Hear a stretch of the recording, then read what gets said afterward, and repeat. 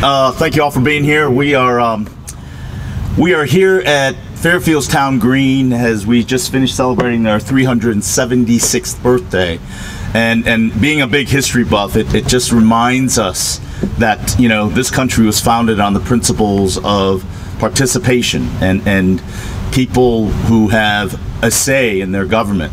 So as part of that, we have convened this meeting to share with the public and renew our call for a special session as it relates to the business climate that we are experiencing in the state of Connecticut. And I want to reiterate, the climate itself is not for anyone to be blamed. We are in a difficult cycle of business, but understanding that, we have a responsibility as legislators to lead and not simply put our head in the stand and say we will wait for session in January. The crisis is at hand, and that we are calling for a special session to get back to work. To get back to work to address the issues that are facing and confronting all of our people, businesses, hospitals, those people that are in need of disability services. We are all impacted every single day. We are at a crisis in confidence and a crisis in where our state is going. So I am here to ask for a special session to be convened by our governor to really reflect the Connecticut spirit, that we are listening to the people. I have gotten untold amount of emails from constituents asking for us to act, asking for us to show leadership in convening a special session to address the business at hand. And I'm very, very proud to be here with my Fairfield, Connecticut General Assembly delegation colleagues. Kristen McCarthy-Vahey was invited. She had a conflict. We're very lucky to have Brenda Kupchik, who represents the 132nd District. And please, Brenda, offer some comments and why we're here as well. Thank you for being here today. We asked to have this here right in the center of Fairfield because GE is headquartered in Fairfield, and obviously the discussion in this town since the budget was passed in the Connecticut General Assembly has been, is GE going to leave Fairfield? It is a extraordinarily concerning topic in this town. If you go into a grocery store, if you walk down the street, if you stand on the town green, it's all anyone wants to talk about. People in this town are very concerned about the policies that have been passed in our Connecticut General Assembly that could push out a company that is so beloved in this town, like GE. And not just GE, but other companies. Aetna is a concern of leaving, possibly Travelers. The policies that our state have been implementing over the past many years, I think, have put us in a situation where we are in a crisis. GE, some people say, well, they're a big corporation, they're just trying to get out of paying taxes. I would contend that that is just simply not true. GE is paying a lot of taxes in this state, payroll taxes, workman comp taxes, and they also provide an incredible amount of employment. Think about the jobs alone. $14 billion worth of goods and services provided by other companies through GE. Those companies are providing jobs to people who live in this town and all towns in this state. This is a huge issue, and we're just simply asking, reiterating our request for a special session of the Connecticut General Assembly to look closely at the policies of this state to make a difference, to change, because without jobs, we have big problems in Connecticut. So that is why we're here today, and I thank you, and I would like to introduce my colleague, Representative Laura Devlin, who represents the 134th District. Thank you, Brenda, and thanks everyone for being here. I would like to reiterate what my colleagues have said. We've known since the budget was passed, Connecticut is in a serious situation, both our economic and the business policies that have been put in place in our state. And one of the things that I do admire about GE and that we've talked with them about is less about their desire to have a special deal made just for them in our state, but to address these holistic policies that have made it difficult for them. It makes it difficult for their employees. It makes it difficult for all citizens and all businesses in our state to stay here and to thrive. Representative Kupchak and I, as well as many other legislators, have written to the governor requesting a special session, and I hope that he will listen to our calls along with the Speaker of the House and our President of the Senate to be able to readdress the issues that are in front of us now. Thank you. I'll turn it back to Tony. Thank you, and I think we stand unified as a state delegation in working very, very hard in Hartford to represent the interest. And again, we call for a renewed special session for the simple purpose of getting back to work. The budget that was passed was very narrowly passed, and the reaction has been swift and unfortunately very, very frustrating by the people that we represent. So we are doing our part in Hartford, and I want to now introduce Fairfield's first selectman. I greatly appreciate him here in representing a bipartisan approach that moves this discussion outside of the politics and really truly representing the people. And I hope that he will join us in the call for this special session to get back to work to helping the people in the state of Connecticut and the town of Fairfield. Michael Tetra. Good morning. I'm not quite sure I ever envisioned standing together with this group, but I'm thrilled that we're all here today. I'm thrilled that it's on Fairfield's Town Green. Obviously, with the makeup of this group, one of the first questions is about the politics and the political tones. And I think that's something that has crept into too many discussions since the budget was passed. Fairfield is ground zero for General Electric. It's extremely important to all of our residents, and it was mentioned earlier, you can't have a conversation in town without talking about GE. It's on everybody's lips. We are very concerned. They've been here for 40 years. It's part of our town's identity. Everyone in town cares about GE. They care about GE staying here. They've been immensely valuable to Fairfield. As was mentioned, GE does pay property taxes here, about $1.8 million. Their value goes far beyond that. They provide employment. They provide jobs for the suppliers that sell them products and services.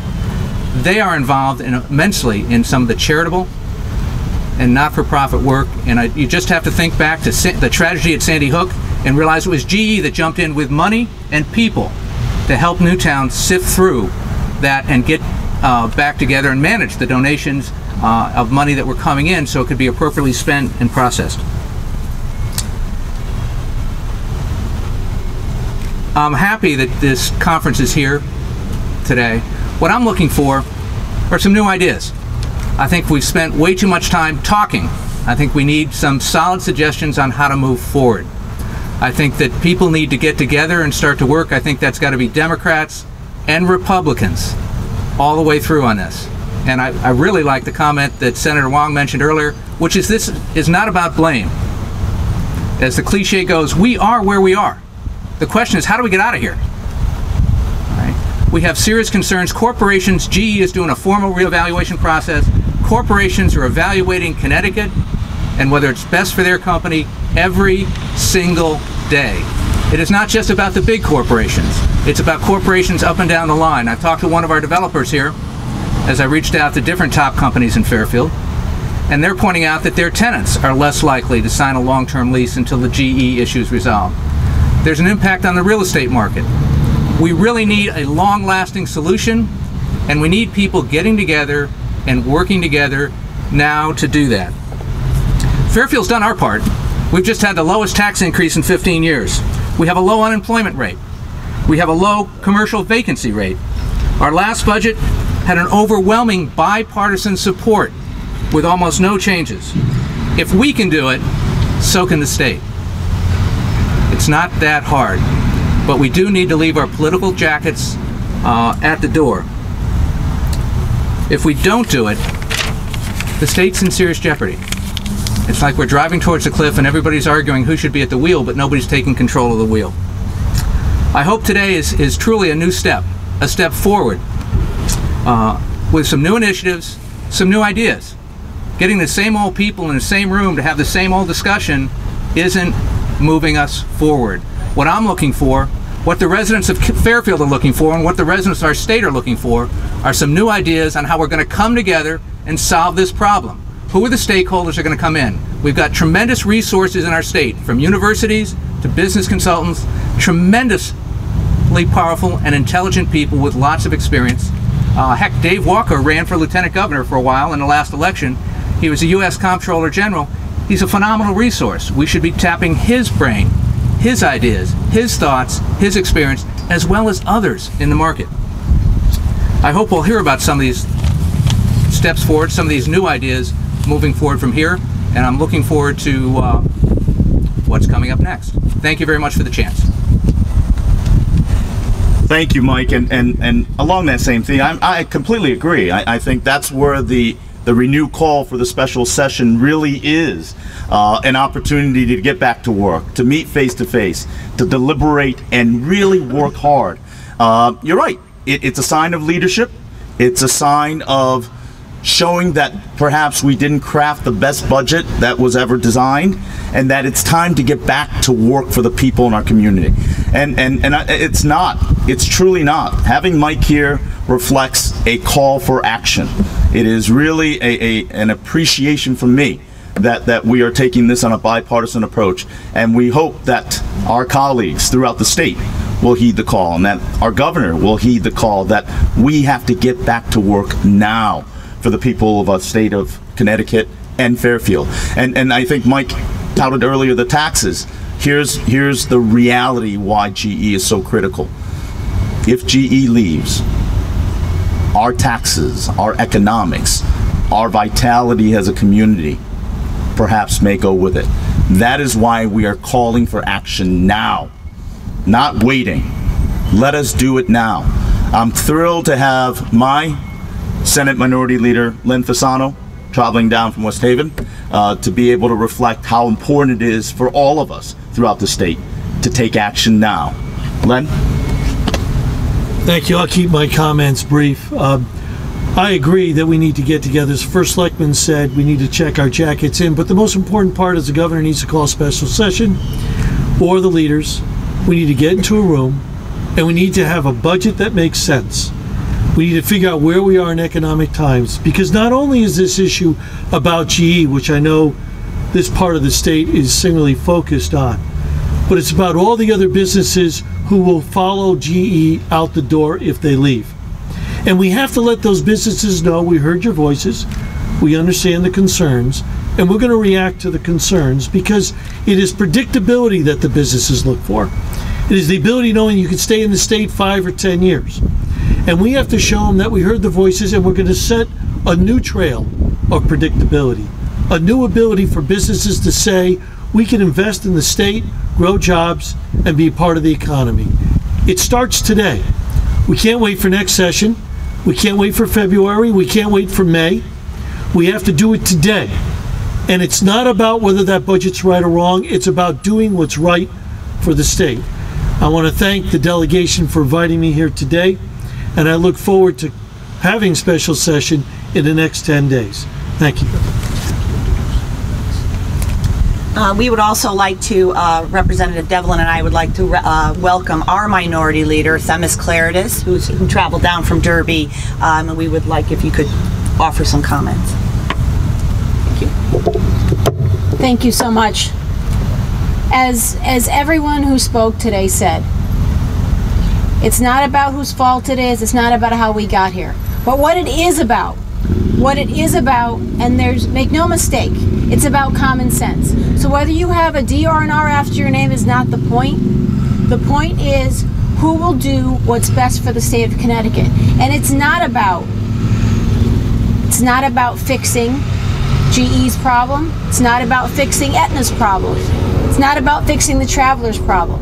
The problem GE has is the same problem that the ice cream parlor coffee shop that I was at this morning in Bethany at 8 o'clock has. It's the same problem that the coffee shop down the street has.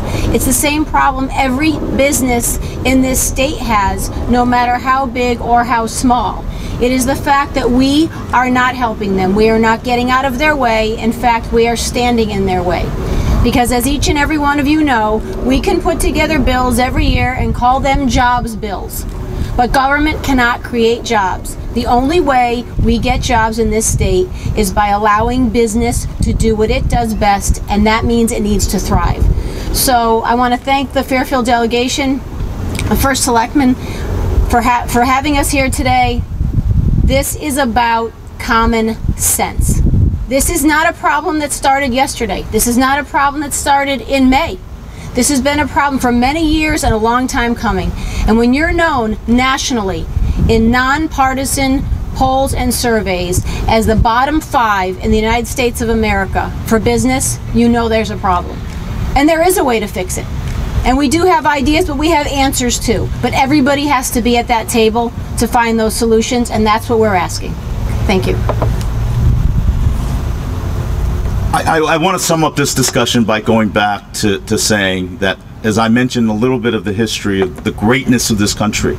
The greatness of this country is the fact that elected leaders reflected the will of the people. And we're hoping through this conversation, through this dialogue, that we give the power back to the people. That you write to your legislators, you write to your elected leaders, and that you demand a special session. You demand to call us back into working for you, because the plan at current doesn't work. Ask the hospitals that have to lay off staff and not be able to provide critical care. Ask the mother and the father who has a child in need for disability services that has to wait on a list. You have individuals suffering from addiction and mental health services that are not getting their services. Let us ask our elected leaders, speak out, restore the power back to the people, and let's get back to work. Truly, let's get back to work and restore the greatness of Connecticut. So I'm thrilled that you're all here, but more importantly, we're also here to answer any questions you may have and direct to us as well.